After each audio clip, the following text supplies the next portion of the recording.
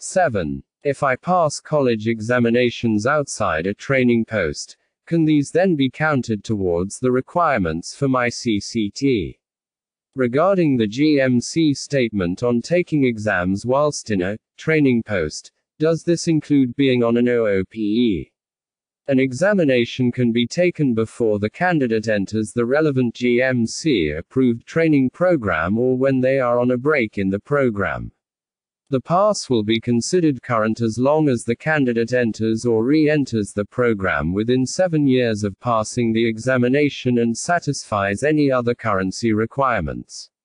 A pass in an examination taken after completing a run-through or higher training program will not be acceptable for a certificate of completion of training.